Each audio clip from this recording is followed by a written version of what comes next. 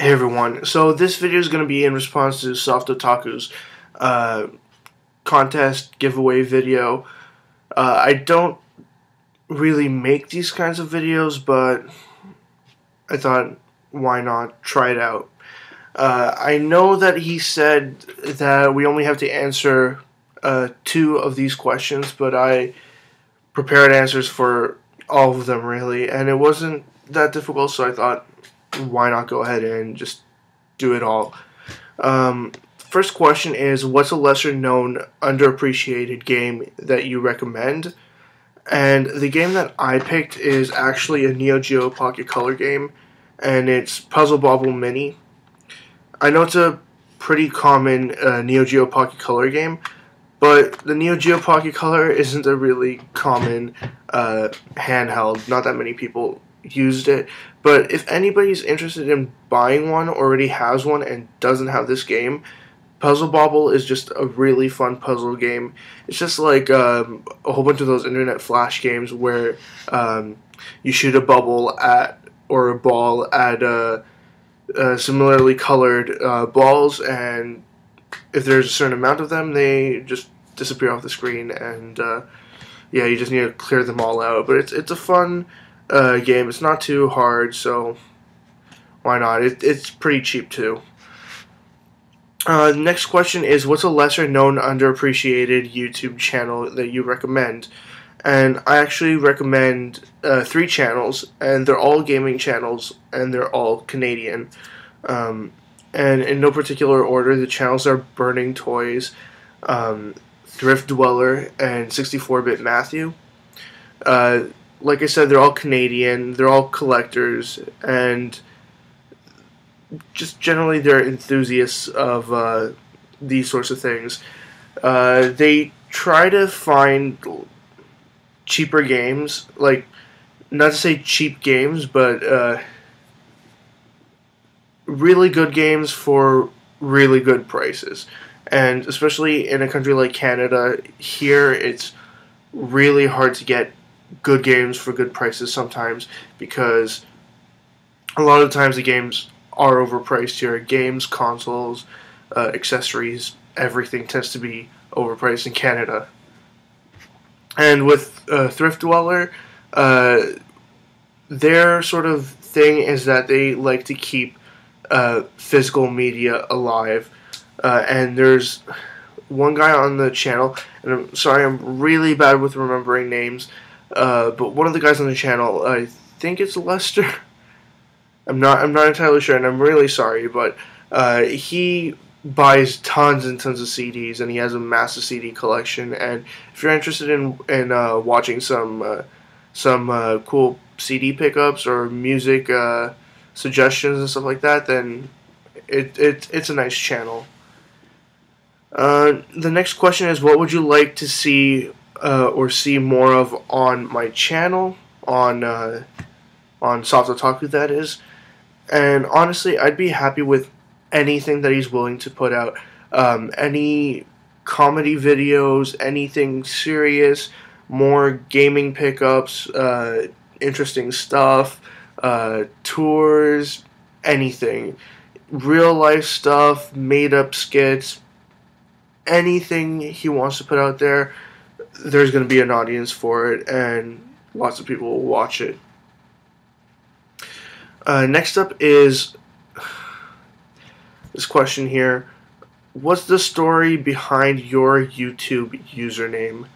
Now, my YouTube username is Dragondude2525, and when I was younger, well, there's this website that still exists now called ytv.ca. It's the website for the television channel called YTV Youth Television, but everybody just knows it as YTV now. They had this sort of game on there called a Sidekick, and it was just it was this little thing. You collect different sort of tokens for it, and then you can accessorize your virtual robot thing in different ways. It was really weird, but for that I had made this the username for it, Dragondude, And at the time, not that many other people had that name on there as well. So I was the first one with it there. But then after that, I noticed there were a lot of Dragon Dudes, and I was like, okay, whatever. But then the names were just stuck. It was easy to remember because I had used it for a few years at that time, and I transitioned it. My first YouTube channel, the username that I had on it was Dragondude2525. JP are my initials, but this time around, because like the last one, I don't know, it wouldn't let me keep the same name. I had to put in a different name, so I just changed it to Dragondude2525 because 25 is a special number to me, and I thought, why not? And since Dragondude25 seemed to be taken already, I just did 2525. So yeah, it's kind of a lame story. And the last question is, why aren't video games a waste of time and money? And all I can say is this. At times you might feel like they are. Many times we might regret spending an extra couple of dollars or even an extra significant amount of money on something that we really shouldn't have spent. But then, time and time again, we do that with lots of different things. Not even specifically video games, but with lots of things. Occasionally there's going to be something that you want, and just because you really want it, you might be more likely to overspend. And honestly, the only time that I can ever think of video games as being a waste of time is when you start ignoring your responsibilities in your daily life, and start ignoring just what's really important in your life. Because in the end, video games are just something that's supposed to be there for you to be able to relax and have fun. And if you're sitting there playing video games all day, every day, then it loses something. Its special quality is just gone in the end. And I guess that's what I have to say about that, because I can't really say that they're not a waste of time or money, because everything really can be a waste of time or money.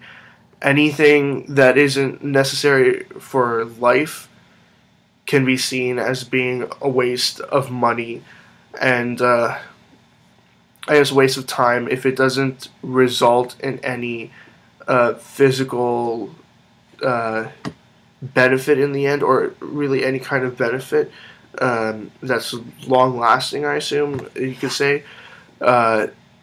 It's just not important then. But yeah, that's all I have to say. I answered all the questions. I'm gonna post this video and see what happens with it. I'll send the link to Soft Otaku also, who pretty much made me make this video. Not really made me, but I saw it there. I was like, okay, might as well make this video. But yeah, I'm rambling. It's gotten to be too long now, so I'll just end it here. See ya.